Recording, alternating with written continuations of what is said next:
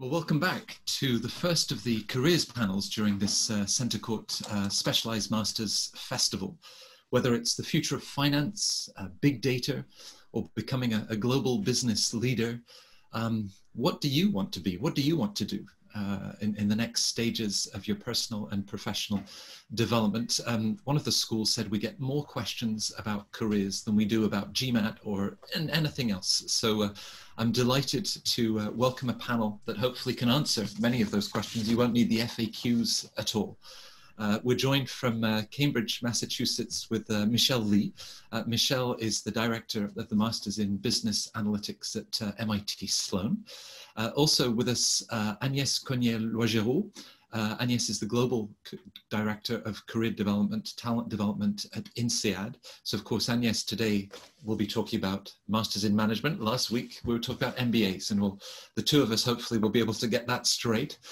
We also have from EDHEC, Liliana Stolova, responsible for international admissions. Great to have you with us, Liliana. Julie Sapede, who is the head of careers at ESCP Business School, the world's oldest business school, but attracting some of the top youngest talent. And from the UK, Megan Camacho, who is a careers consultant for the Imperial College Business School. Thank you, all five of you, for joining us for Centre Court.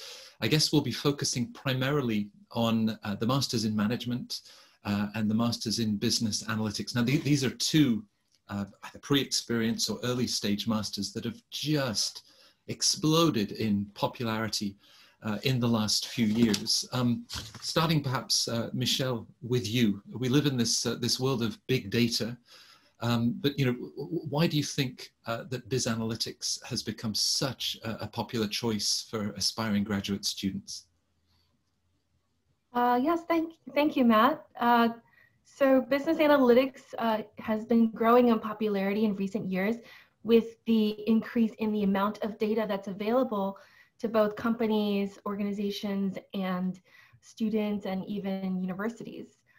So with the explosion of data, businesses have now needed to hire more students from universities with these tools coming straight out of graduate school or undergraduate school. And so we see students really prepare for what the industry really wants, which is more technical abilities in programming, in quantitative sciences, in mathematics, and in analytics.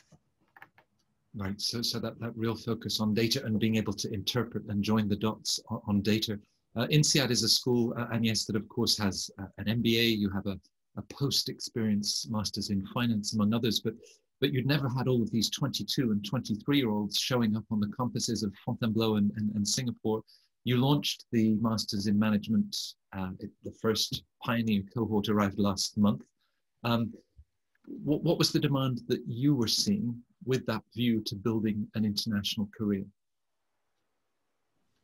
Well, when we looked at this market, I think indeed what we need these days in the organizations is, in general, are these young people who have this strong appetite for learning, this growth mindset, and how to engage in very large systems. So I think the current generation is very much like that, very open to learn, to test, to experiment, and that's very much, and especially these days, what the organizations are looking for.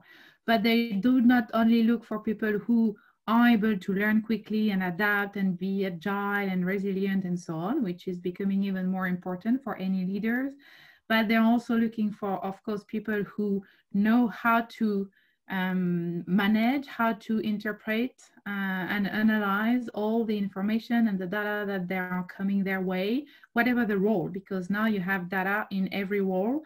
And that's why organizations are also trying to upskill their employees. So it's a fascinating environment these days where organizations are wondering, do we hire fresh people? Do we upskill our people internally? And so it appears that they very much look forward to engaging with this generation that seems to have been able to navigate this complexity so far and even more now. So we believe with our program and the MEME program and the current students we are working with that we will be able to equip them with not only these digital skills, tech skills, technology in general, AI, etc., but also with these soft skills that are very much important to be able to then climb the ladder very quickly, which are related to resilience, as I mentioned, but it's also related to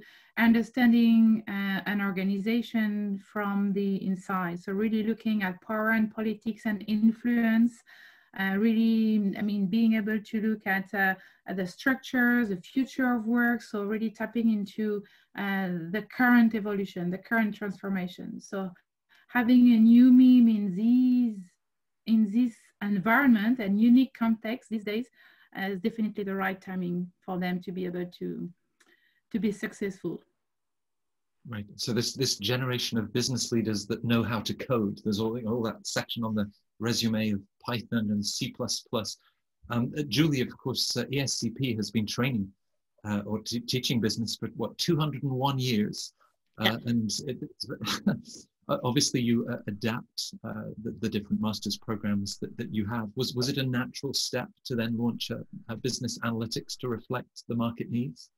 Yeah, completely, because it's a high demand and from the recruiters, and of course our historical degree, a master in management, we have students with those double skills, but it was almost mandatory for the job market now to have experts being able to manage both business and data at a high level. So yeah, it's been 2 years now that we have this new program, but it's highly welcome from the recruiters in France and all over the world. By the way, have we worked out, we've got the MBA, that's 3 letters. We've got the MIM, that's 3 letters. What are we going to call a master's in business analytics? Because it takes up half the line in the articles that I write. Do we have a short version to describe an MSBA? We can't call it an MBA, but we've already got one of those. Do you have a short name for it at ESCP? For us at ESCP, we call them MBD, Master in Big Data. MBD. Great. Okay. Well, we'll push that. Works fine with MBD. Yeah. Great. Megan, people show up in the careers office at Imperial, or perhaps even the application process. You have a suite of different programs, from climate change to marketing programs. As we focus for this panel on the Masters in Management and Business Analytics, do applicants already know what they want and the skill sets that they want to develop, or is that a dialogue that you and colleagues in the admissions team have with them? Yeah, many of them do have dream companies or top 10 employers that they know they want to focus on and go, or places that they were hoping to get into. But oftentimes, they come to us and they say, I don't know, do I do finance or consulting or something totally different? And so that is very much a conversation that we have with them about, what is it that you enjoy to do? Where do you see your skills? Some programs have things like strength finders built into them, so they can understand a bit more about their profile and what makes them a good leader, or what skills would they like to further develop. So we do have conversations like that as well. And I think that's always so rewarding when you see a student who thinks, I could go one way or the other. And then by having those conversations, they identify, what it is they really love and what they want to do. And of course, we go through the whole journey with them of preparing the application, preparing for the interview. So when they come back to you with the good news that they got the role, you've been on that roller coaster with them. So that's always such a rewarding experience. Right. And so do you start with the idea of where do you see yourself 2-3 years from now and work backwards? Do they already have that sense of clarity of next steps in their career? Yeah, they do usually have some ideas of that. I think that because students, of course, in all of our universities are just so ambitious, they have, big dreams, big goals for themselves. So sometimes they almost take on too much and they're thinking too far ahead, because sometimes it's just about getting your foot in the door and what step can get you into the direction that you want to go in the future. Because many of these roles are transferable skills. Many of these industries are also interested in people that have other backgrounds. I think that's one great thing about employers these days is you know, if you think about like investment banking or finance in general, they usually were very much, you need to be a finance background, a finance internship. And now they're asking for things like the programming and the coding that you mentioned. They're talking about, you know, have you been an engineer before? Well, great, come join our team. And that would never have been thought of 20 years ago. So I think that also helps us to be able to encourage our students to think outside of those traditional career paths and to think about where they can use their skills in different ways in different companies and organizations. Right. At Liliana, at EDHEC, you also have a great Master's in Finance program. I had no idea what I wanted to do at 22, let alone, well, I think I'm still struggling now, but as you look at the programs, do you see what Megan was describing in terms of individuals? They're looking at their background, you know, undergrad, whatever they studied, and thinking, this is the natural next step, you know, to get a master's and get these specific skill sets. Well, we do have all sorts of candidates, those that come with a very clear vision and ambition, and even a company where they know they want to work at a few years from now. But we also have those who are still in the process of figuring that. And that's why I think the Master in Management is such a great format, because it allows students to actually dedicate 1 year to foundation studies, so get the basics of business management if they come from a different background, then have a whole year for professional experience if they so wish, or combine it with exchange. So that gives them time to actually experience the practical side of their studies through an internship, and then go to their advanced specialization, which is the final year. But also for those who already have a clear idea, they can jump straight into the advanced specialization and do it in 1 year. So, I mean, it's true that, you know, being focused and knowing what you want is very important, but it's not evident to everyone. So there are people who are looking for double competencies, those who are looking at a career-changing path. So that's why the Master in Management is really a great formula that can accommodate different types of backgrounds. Right. Yeah. Yeah. Now, I once asked a McKinsey recruiter, you know, what they were looking for. Of course, there are many aspects to that. He talked about humility, which I was very encouraged by as a characteristic. He talked about people skills, and Michelle, he also then talked about analytics, this world of big data and trying to make sense of all of that data. Now, McKinsey, of course, is present all over the world. As you then look at individuals coming into the Sloan program, do they reflect a global appetite for those analytic skills, or is it particularly prevalent in the US market? Do you think that they'll be able to take these skill sets and pursue careers all over the world? Yes, definitely. It is definitely a global perspective that we take at MIT Sloan. We partner with McKinsey and BCG and firms all over the world, not just in the United States. And certainly in this tough political climate right now, we are seeing international students who once wanted to stay in the United States going back to their home countries. So we are trying to train our students to be as flexible as possible and to be able to adjust to, you know, a pandemic or a political unrest. As far as our skills go, our most important skill that we look for is coachability. So we look for students who are receptive, as you said, and open to receiving feedback and being able to communicate these very complex ideas and complex algorithms. We're not just trying to train students to code behind a desk all day long. We are trying to train the next leaders of our generation in data science and in business analytics. So we're looking for leadership qualities, but also for this key quality, which is coachability, that we think is really important. Right. I think when on the admissions panel that we have with your colleagues, I'll ask them how they then look for that sense of you know, being very porous, coachability, and how they then adapt those skills. And yes, I'm going to get in trouble with a friend of mine, a senior partner at Bain, if we've mentioned McKinsey and BCG, and we didn't mention Bain. So there, I've said Bain. But beyond MBB, Big Four, big banks, big companies around the world.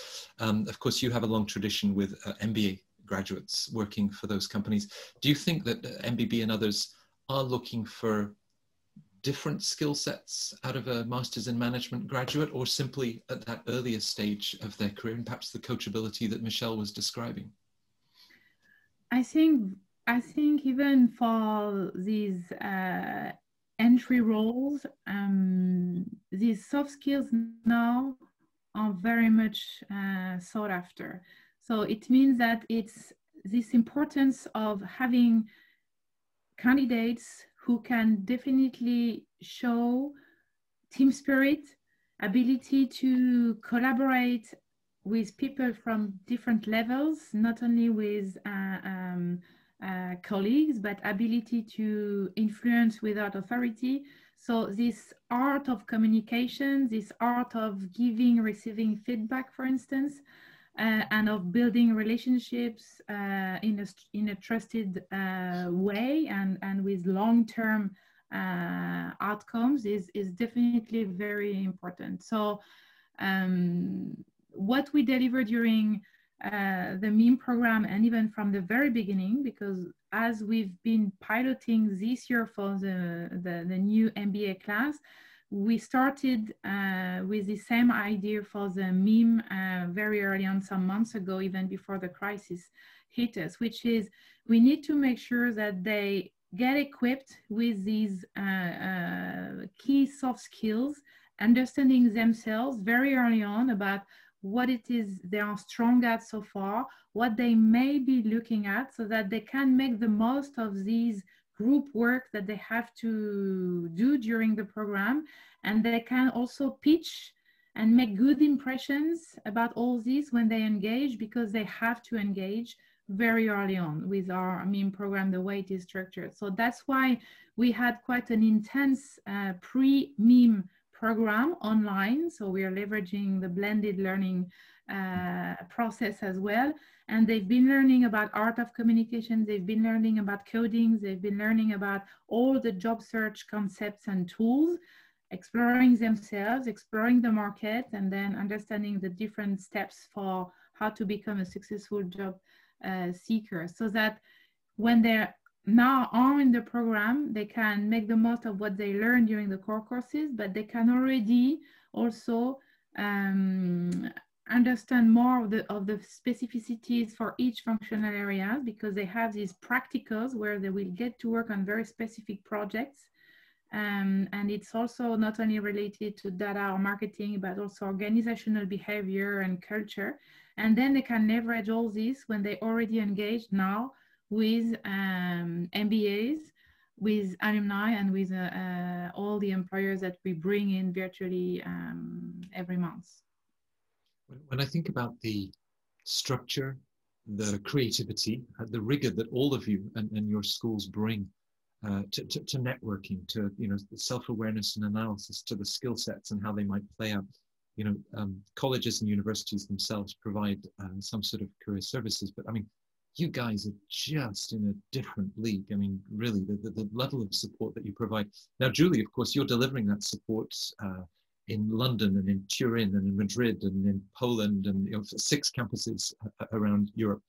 As we look at the job market of 2020, it's a tough market, but perhaps also as you look ahead, to next year and sort of talent requirements that companies are telling you that they're looking for. Are you optimistic about the year ahead? I'm quite optimistic for the top schools that we represent in here. That's the huge difference for students when they choose an education is, of course, the networking we have and relationship with key partners. You mentioned some of the big companies, and most of them, when they decided to maintain or not some jobs, luckily for us, our jobs were mostly maintained, so our students are quite well preserved from the situation. Also due to the fact that we have, like Agnes mentioned, soft skills and being able to make them adapt to the situation and learn the skills that are needed nowadays. And we had to adapt, of course. Most of the recruiters, European-wise, they are still optimistic as well. for sure, some of them have postponed some of their recruitment for 2 or 3 months because they don't know exactly what's going on in the few months, and especially in some jobs related to very sensible data, let's say in finance, or they cannot work from home for students for internships. So there's been a bit of a waiting list now. But everyone's optimistic that things will resume in a few months, hopefully. Yeah. Liliana, do you share Julie's optimism, and also given the transferable sector skills, you know, whether it's analytics or the sort of masters in management, even the masters in finance, you know, as you look at data needs for healthcare, supply chain, you know, aviation is struggling to get back off the ground again. But as you look at different sectors, are you seeing changing hiring needs across those sectors?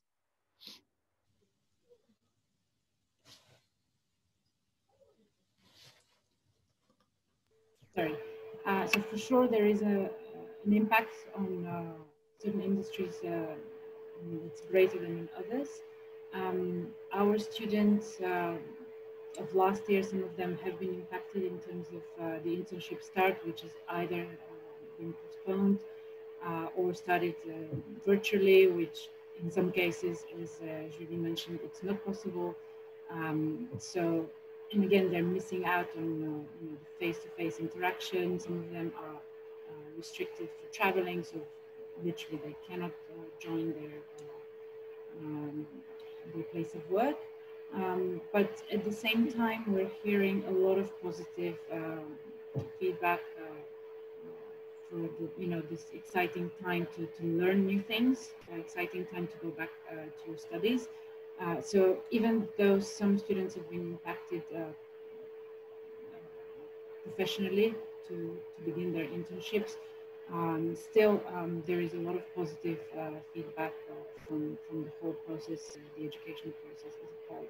And when I did my studies, I actually started in the middle of the subprime crisis, and it was an exciting time to learn because we were learning in real time, and it also showed a lot of systemic issues, and in terms of work, it showed which companies are adaptable.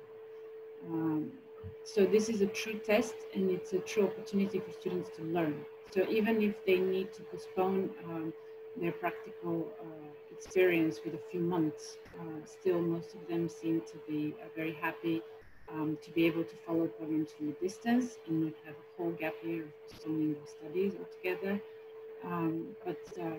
Yeah, to go back to your initial question, indeed, some industries are more heavily impacted, especially the tourism and event industries, for example. And Anya spoke to, of course, to hard skills that you're providing, but also some of those soft skills and even attitude, you know, just in terms of adaptability and resilience in this current market. If you had to identify one or two characteristics that you think recruiters see in this class of 2020, given everything that they've had to adapt to, what would those characteristics be? For me, and this is not new necessarily, but now more than ever, it would be strategic thinking. This is the skill that most programs that we have are focused on teaching, specifically because this is something that is really important for career development, for problem solving, for pretty much everything right now. So long-term strategic thinking in a very volatile environment. Right. Megan, the most popular story on Poets and Quants in the last 10 days has been about the business analytics program at Imperial, where you have, I think, what is it, nearly 4,000 initial applications, close to 2,000 completed applications for 85 places. You know, the Stanford's MBA suddenly looks like it's, you know, a public library compared to that level of selectivity. Are you and the careers team involved with the admissions team to then identify 85, 90 individuals and thinking about the sort of next career steps that they'll be making? Is there a dialogue with the two departments are working together to make those choices? There is, yes. We do help to support the admissions team when they need on, you know, interviews and selection. I have to say they've got a great team in place and usually manage most of that. But yeah, it's very exciting to see the applications that come through and the caliber of candidates that we get. Many of them do come from experience backgrounds or are coming from, say, industry or career changes because they now want to move into data analytics. Or, you know, I saw someone the other day who actually, he has a role and he's been in that role for quite a while. He already did an MSc and an MBA. He came back to Imperial and decided he wanted to do the business analytics as well because his role is changing during these times and is much more heavily focused on data. So I think that also makes the mix of students very interesting, given that they have such a variety of backgrounds and are very educated often as well. Right. It puts the pressure on you to come up with a program 10 years from now that he wants to come back and complete the collection, Yeah. right? Yeah, hopefully that speaks well for us that he decided to come and do another degree on top of that. So, Yeah, so yes, it might be, yeah. It might be climate change. We, you know, who knows where we are from 10 years from now. Michelle, as you look at employers, because you know you work with consulting, there's Fortune 500, and then there's perhaps more niche. Do you find that graduates are very eclectic and curious in the sort of next steps that they want to explore? Yes, well, certainly right now, graduates are definitely being more open to their next steps because it's harder to find a full-time placement at the moment. But certainly the opportunities are vast and still very strong for analytics-minded students. And we see anywhere from the spectrum of, you know, Fortune 500 companies, as you mentioned, certainly in retail, the consumer packaged goods is doing really strong right now. Amazon, Walmart, Procter & Gamble. And then we see also startups in the analytics arena still going strong. So we've had a lot of students go into entrepreneurship and leading the charge in data science within a smaller startup. We also have healthcare pretty strong right now. So you know, with the research ongoing in coronavirus, we have a number of students going into the healthcare industry to help with the coronavirus efforts. And transportation is still quite strong. We've seen the luxury sector go down a little bit, and high tech, some of the marketing or technology related companies are seeing a pause in their hiring. But and in the sort of the support that you're providing to your Sloan students, how much do you fix on that first position coming out of the business analytics program versus, well, this will be a stepping stone, you know, this will be a great consolidation and the experience that it will be bringing, but are you already having that discussion with them about where they might see themselves 5, 7, 10 years from now? Yeah, so our program is an early career program. So on average, students are 22 or 23 years old. Similar to our Master of Finance program, we have 2 main early career programs. Our program is 60 students and the Master of Finance program is 120. We keep really close track of our students. We know that they might not stay in their job right after graduation for long term. Typically it's 2 or 3 years. And like Megan, our students tend to come back either for an MBA or an executive degree down the road. So we keep really close contact with our students, and also we help them with recruiting for their lifetime. So we have a lifetime career services team that network with our alumni and provide alumni services to them, whether it's reviewing their resume, reviewing, you know, what their next step might be. So I think that's a key benefit of being an alumni at MIT, is this lifetime opportunity. Well, it sounds like you've got everything, whether it's at Imperial where they keep coming back to take a different master's degree, or they keep coming back to Sloan for that lifetime of career support. And of course, all of you have phenomenally loyal alumni and the experience that you've provided for them, which makes them such great ambassadors. And yes, 50% of INSEAD MBA graduates have looked to start a business in the 5 or 10 years, typically outside of the MBA. Do you think that with the younger masters in management, much like the profiles that Michelle was describing, will you see many more entrepreneurs, you know, at the age of 23 saying, what the heck, you know, I'm going to start a business. Why not? The opportunity cost is lower. Are you going to see a whole generation of MIM entrepreneurs? I think so, yes. I don't know yet to what extent, of course. It's too early to say.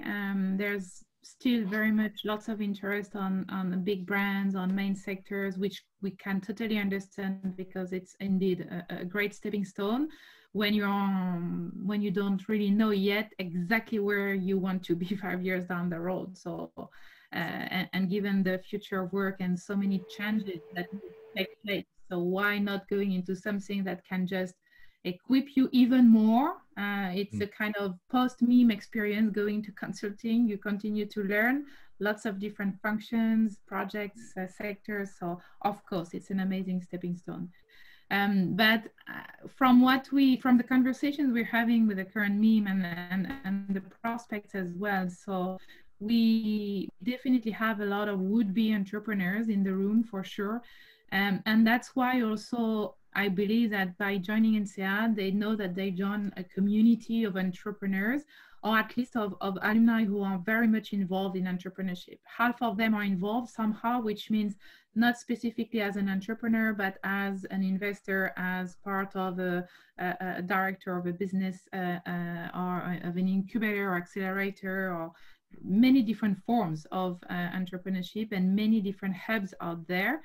And so we are, of course, very much connected to the different ecosystems. So it's not only Singapore, it's also now the increasing ecosystems in Indonesia, for instance. So for entrepreneurship, but also for Berlin, Amsterdam, or San Francisco, New York, etc. So we have this amazing network of entrepreneurship-related people that students can tap into. And they know that, so that's why when we have already some discussions, some are very much aware as well, aware already of the VC ecosystems, for instance. So they have quite a pretty understanding on how it works, how the different connections are made between these players within the ecosystem. So it's very interesting. I think it comes from where they come from as well, and so they have been exposed to lots of different businesses. Even if they have only 1 year of experience, they have done a lot of different projects, and some of them have tried out what it is being an entrepreneur or working for 2 or 3 months with a startup as the best way to maybe learn quickly many different things in one go, instead of doing a formal internship somewhere. So very interesting experiences that could help them go there at some point. In terms of that mix, Julie, because of course, you know, ESCP is one of the prestigious grandes écoles, and you have, you know, those early stage career, the Masters in Management, but you know, that Paris campus could have exec MBA students, exec ed programs. So there's, you know, generations that are coming onto your campuses. Is that something from a careers perspective that you can nurture, so that the interaction between those early stage Masters in Management or business analytics individuals are mixing with people that might have 15 or 20 years of a career behind them in the CAC 40? Is that a chemistry that works well? We work on that, at least. We're working on that for sure. We offer our alumni and executives the ability to mentor and be close to the youngest, not only to recruit them, but to help them grow in their career. And this is something highly valuable for both of them, because we tend to think that it's helpful for the youngest, but the youngest have so many things to bring to the other ones, thanks to new generation. They master some tools and the way of thinking and agility that is an asset as well. So yes, we try as much as possible to mix them. Of course, nowadays this year it's been more complicated because well, I think we all experience that right now.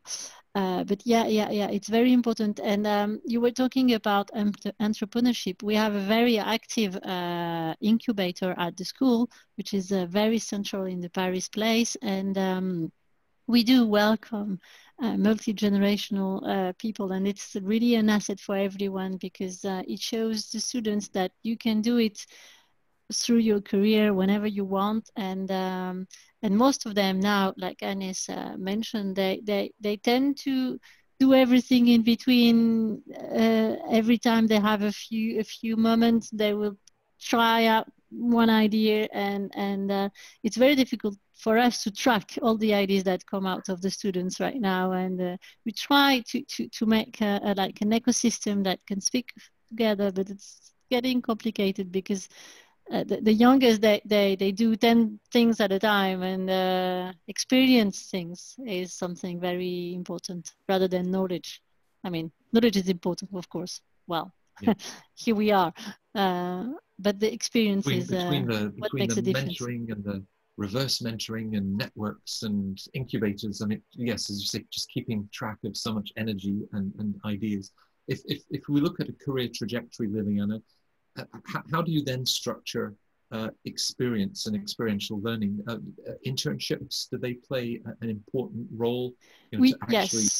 Yes, it's mandatory in all our programs to have not an internship, but a professional experience, because in some countries it's not in the form of internships. And even during this year, if they wanted to go abroad, the school couldn't afford internship because it's not allowed from our policy. So students have managed to find some local contracts, and they when they were highly motivated, they did it. I mean, you can say no, but it's not something they will listen. And some of them I've found ways to bypass the system and find opportunities, international opportunities. But we do in all the programs.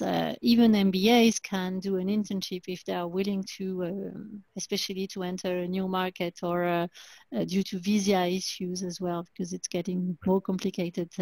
We're talking about agility, mobility worldwide, but most of our countries are shutting down, and it's getting more and more complicated for young graduates to move from one country to another. I'm not talking about the pandemic, but the regulations that every country apply more and more. I mean, it's getting tough for them to move, and but they are highly motivated, and they know it's an asset for their career, so they put things into actions. Yeah. That's where that attitude of finding a way will serve them so well. Liliana, at EDHEC, in terms of internships as part of the program, do you offer internships, and if so, do you notice a difference in the students before the internship and then when they come back? You know, they're applying things perhaps that they've learned. Is it like an aha moment, and you see a newfound confidence as they return to campus? Well, as I said, that depends on the program, because for the 2-year program, the internship is integrated in between the 2 academic years. So that's really useful for those that want to mix academic and professional experience within the program. And then there is the 1-year program, which has an end of studies internship, which is about 4 to 6 months. So it would be the Career Center who would follow up thoroughly with those students. So I don't necessarily have a detailed vision on each and one of them, only through statistical reports or those with whom I keep in touch. So those who do the 2-year program and come back on campus for the 2nd academic year, that don't go to a partner university but stay with us, indeed, they just become much more confident. Knowledge and experience just brings confidence, that's for sure. For some of them, what is interesting is that after the gap year for professional experience, they may decide to fine-tune their chosen career path. So they would maybe choose another specialization based on the projects they were involved in. So that could be really useful. But in the end, I think this format of the Master in Management program, that's why it's so appealing to students, is because at the end of your studies, you have solid experience on your resume, so you have something to show for, you're much more competitive on the job market. But for those who simply do the 1 year, they already have some experience prior to joining. So their end of studies internship very easily transformed into a permanent position, or they already have some contacts within their chosen industry. So for them, it's very easy to find a job. So for those who have almost no professional experience to begin with, this format is very useful because, as you mentioned, the confidence, but also just the experience itself is just I suppose back to this idea, Megan, of knowing who we want to become and what we want to do. It's a generation that very often has a very strong sense of purpose.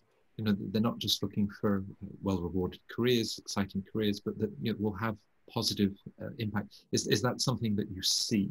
And how do you then, as a careers team, help them to perhaps even manage expectations? Yeah, that is absolutely something that we see. I think company values are becoming much more important to this generation. And even looking at things like their sustainable impact, how they're contributing to things such as climate change. We have a climate change program as well, but even just across the board and across the programs, this is important to that generation, definitely. So, one thing we always encourage them to do is to speak to people that are working in those organizations that they're interested in, to find out what the company values are. How does the company talk about them? How do they display them in the presentations that they may give, or how do they see it in the company culture? I think that's an important question that we encourage students to ask as well, is just how would employees describe their company culture? And students can take that information on board and think about, does that align with their values and what's important to them? And so, yes, we definitely do see that as much more of a focus. We do have students that sometimes come to us and say, I don't want to work for, Fortune 500 or big data or whoever, the MBBs, just because sometimes they have a perception of them just because they assume that all big companies are the same. So it's also the flip side where we encourage them to do the research and to find out, is what you think actually true? Because many companies are changing the way they do business and are much more focused on that, having a positive impact on the world and on the environment and those things that are important to that generation. So somebody sits down in front of you, or maybe at the moment it's all on Zoom, and they say, Megan, I know where I don't want to work. Yeah, I just don't know where I do want to work. Where do you start with that conversation? Yeah, I usually ask them why they don't want to work for a particular company. So what is it that they think makes them not want to work for them? Because sometimes it's about, challenging them. Is that true, or is that just a perception they have? Have they actually done the research to know that that's the truth? And sometimes they just don't know enough about those companies as well. So then if that's the case, we encourage them, why don't you go away, do some research, see if we have alumni, or see if you can connect with people on LinkedIn. And then if they say, I don't know where to start, but I know it's not here, then it's about, okay, well, what is it that you're interested in? Where do you see your strengths? What is it that you enjoy doing? And how can those things be implemented into, the employers that we may know of, or can we connect them with people? Because, most of us have been here a few years, so we can remember previous students that we might be able to introduce them to and say, this person was also in your shoes. Why don't you have a chat with them? Certainly putting them in touch with the different groups that we're connected to as well. So yeah, I think it's okay if you don't know, if you're not sure, that's fine. You're starting out, you're probably still pretty young, definitely younger than I am. So you've got time to explore that. And we always encourage them, this year is your year to try as many new things as you can, to ask all of the questions. There's no silly or stupid questions. You can't really mess up this year, because this year is about, putting yourself out of your comfort zone and just finding out as much as you can about everything so that you can make a really well-informed decision about your career and where you want to go next. Right. Julie, I see you smiling. That idea of knowing what you want, or perhaps sometimes as importantly, knowing what you don't want, but it's the opportunity to explore. Yeah, completely. And most of the time they want to follow the group, and because consulting in strategy is so good, or finance is so good, but they have many opportunities, even in finance. Last year because all the students and all the keywords they were looking for internship was M&A, we did a round table with big companies saying finance is not only M&A. please open up more and go find some more opportunities. And it was a huge success. And we did the same with consulting. Like consulting is not only strategy and etc. We declined it with different format. And yeah, because students, they tend to follow the main group, and they all want to do the same. And there are huge opportunities. And even nowadays, what we hear with the media is that the economy is in difficulty. Yes, of course, we know that. We all experience that in our daily lives, right? But there are many, many sectors that are doing very well, even are struggling, because in the past 6 months, they doubled their activities, and they are struggling to find new resources. So we always teach the students to have plan A, B, C, etc. And now is the time to experience new way of working and new structure, and there are plenty of opportunities. Of course, it might not be in the first sector that they wanted to go in the previous before, but it's working very well, and we have some huge partners recruiting a lot and facing some big challenges, because it's as difficult for a company to double their activity than to decrease the activity. It's also very challenging and complicated, and so our students are very well equipped for that situation. So we push them in this situation and to experience that and to travel differently. We had a discussion with some students today because they said, I cannot go outside Europe, it's getting complicated. And I said, well, go and discover your own treasures in our countries, smaller companies who are struggling to increase their activity because the demand is here, and because they want to expand internationally as well. And they are looking for candidates just like you, young, agile, and able to face new challenges. So there's also a lot of opportunities right under their nose, but they tend to follow the big marks that I understand. It's not just finance M&A. In fact, Michelle's colleague, Heidi Pickett, who is the Associate Dean for the Masters in Finance, points out that finance will contribute to solving many of the world's thorniest problems, whether it's healthcare or other issues. Michelle, I'm sure you have some thoughts on that. 2020 is unlike other years. And if we were to go back a year or 2 years, I'm sure that Sloan graduates from the Masters in Business Analytics actually face choices as they come out of the program. They will receive multiple offers, and let's hope that that situation soon returns next year. How do you then support them as a careers team to look at those different options and make a choice, perhaps not just about brand and corporate image, but about fit and their own sense of values? Mm-hmm. Oh, thank you, Matt. Well, I think the most important aspect of our program is we have a 7-month practicum project called the Analytics Capstone Project. So our entire program is only 12 months. It goes from September to September, but we have an Analytics Capstone Project which goes from January till August. And that's like an extended co-op / internship program where students can really be part of a real company and be an intern in the company and work full time. So they can try out to see if they really like working at the big Fortune 500 or working at a smaller startup. And oftentimes they will receive return offers from those capstone companies that we work with. But they will also receive offers from other companies as well. So we help to advise students in a multitude of ways. We help them evaluate their offers, look at timing of responses. We've seen companies really push students in the shortest of a time frame, as in 1 or 2 days, to respond to an offer. And we really advise the students to push back and think deeply about if that's the offer they really want or if they could extend those deadlines. And then also we look at the offer, what is in them, and how can they negotiate a higher offer? How can they ask for more benefits or ask for a different location of their assignment? So those are all services that we provide at MIT to our students across the board, not just for business analytics, also for MBA students. As they negotiate as they negotiate a good healthcare plan, they mustn't forget to include the helicopter that will take them from one place to another. That's become in very high demand in the US these days. Yes.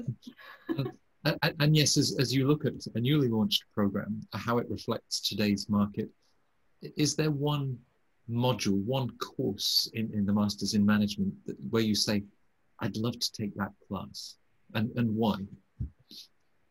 If myself, I would like to take one of these classes. You can choose any one of those classes. What would you choose? Well, I think I would probably hesitate because I'd like definitely to know more about data and how to manage all these data in a responsible and ethical way. And we do a lot of this, but I would probably more choose like power and politics and influence. I think I referred to that a bit before, and this is very much linked to social capital as well.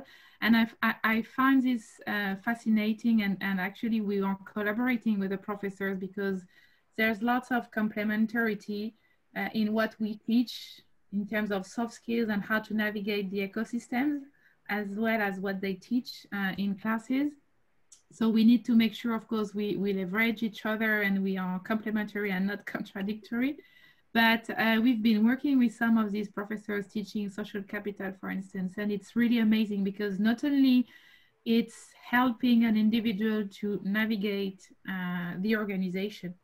And so whether in between a sparse network or a dense network, it's going to help you climb the ladder. It's going to help you build the relevant partnerships internally because you have to work with so many stakeholders internally, but as well externally. And so this is where it's also so useful for now these days when you are, when you work with on projects where you have to build a lot of relationships.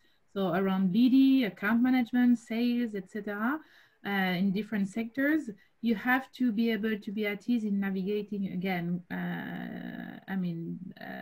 This ecosystem of key players. So you have to either, as a corporate, partner with startups or incubators to continue innovate. You have to look at private-public partnerships, depending on the sector you work with, whether it's highly regulated. You may have to work with associations or governments. And so this importance of having the right network for your business, what you're doing, but as well for your future career, is an important asset. So social capital remains one of the best assets to get equipped with, I think, whatever the program you do.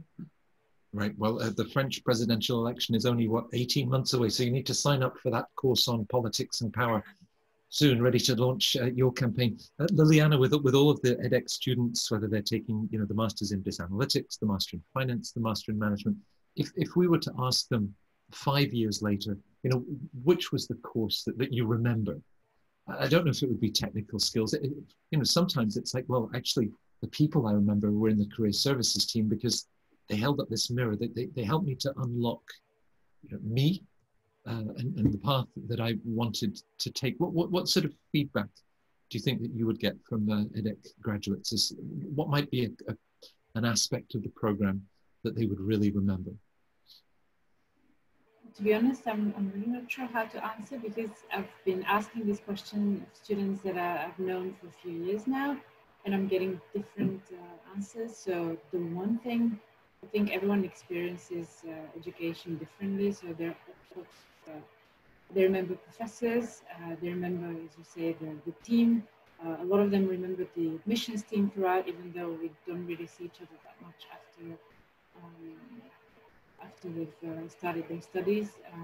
But if I may, I would go back to your previous question because that really tickled me, and I started thinking which course I would join if I had the opportunity. And I think it was last year we launched a course about sustainable finance, and I found this really interesting because it's a comprehensive course, and not so often do we think about finance as the solution to climate change issues, but we think that this could be a big game changer in a few years in the financial sector. So I would be really curious because I've studied environmental economics as a subject at uni, but I haven't been able to link this to financial solutions because it's not my area of expertise. But I would be very curious to follow this course, because I believe if this is one of the solutions, then this is a course that would probably really look into the future, not only in terms of job openings, but also what could make a change. So well, if this panel is anything like the careers panels we've been doing at Centre Court, I think the last one we did with Agnes and others, there was something like 85,000 people that watched. So now everybody knows the course you'd like to take, and I'm sure that word will get back to Emmanuel, the Dean, and others, and so you won't even have to mention this at the annual review. I think they will probably offer you that sustainable, the place in the sustainable finance course. Perhaps just I wish one I had final... the time to take it. Yeah, it's finding the time, that's right. Well, one final question. I saw a quote on LinkedIn yesterday, Megan, that I really liked. It talked about someone that's reached a point perhaps of success, and it said, just remember those who built the ladder. You've climbed the ladder, remember the people that built the ladder. Humility in all of this. Your 5 wonderful schools attract incredibly talented and ambitious, open-minded individuals. Humility, does it play a role? Is it something that recruiters also then look for? Absolutely. I think it's the sign of a good leader. You're only as good as the people you surround yourself with. So you can't get there to the top alone. You need people to lift you up, to push you up, to support you, to step in if you're unable to do something for whatever reason. So I think it's always important that people remember where they came from and how they got there. And I certainly think that to be a good leader, especially in this day and the climate and everything that's happening currently around the world, you definitely need to not be afraid to admit when you're wrong, not be afraid to ask for help, and to be able to admit that you might not have all the answers, but that there are other people around you, and you surround yourself with those expertise as well, to not only be a better leader, but to build a better team. Yeah, it's interesting with the interviews that we've done with your alumni, talking to your colleagues. This sense, everyone has had it, particularly challenging in the last 7-8 months, how people have adapted. And talking about, new students coming in September, in some cases second-year students returning in September, and they said, we've really noticed just a sense of gratitude. Yes, it's difficult, but you as schools, everything that you do, the innovations that you're taking, whether it's on a virtual platform, to be able to continue to support us. So let me learn from the gratitude that your energetic students show, and express my gratitude on behalf of the team at Centre Court for the past 60 minutes with all of the insights and that positive energy that you've shared. Good luck in that career in politics, Agnes. But yeah, to Megan, to Liliana, Julie, Michelle, Agnes, thank you very much for joining us at Centre Court, and I'm sure that those that are with us will now enjoy asking some more specific personal questions to you in the chat rooms. But thank you very much, all 5 of you. Thank you, Matt. Thank you.